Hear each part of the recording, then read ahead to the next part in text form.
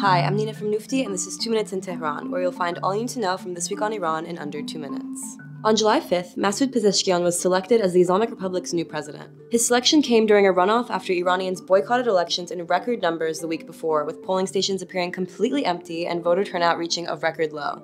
Analysis reports that voter turnout rate was just a bit over 10%, while numbers from regime-affiliated sources multiplied turnout rates by 3. Even with their inflated numbers, this year's turnout was the lowest on record for the Islamic Republic. A government that countless Iranians have fled their motherland to escape from continues to try to promote itself beyond its borders. On Tuesday, Director of National Intelligence Avril Haines released a statement warning that the Islamic Republic has become more aggressive in foreign influence operations, whether through social media accounts or by use of threat. According to the statement, the ODNI has observed actors tied to the Islamic Republic posing as activists online, seeking to encourage protests and providing financial support to protesters. In Pezeshkian's first demonstration of what it truly means to be a reformist in the Islamic Republic, this week police sealed the office of Turkish Airlines in Tehran after a disagreement over hijab rules.